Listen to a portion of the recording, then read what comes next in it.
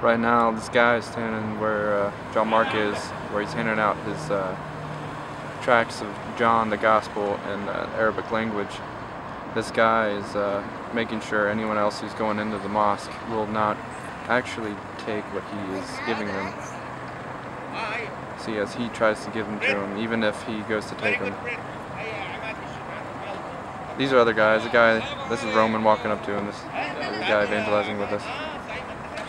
But the guy in the black sunglasses, he's not letting anyone have anything. So, and this guy over here is actually not happy. He was yelling about us standing in the way, and he said something about us being there this week and next week. So they're obviously not very happy that we're trying to share the gospel with them here.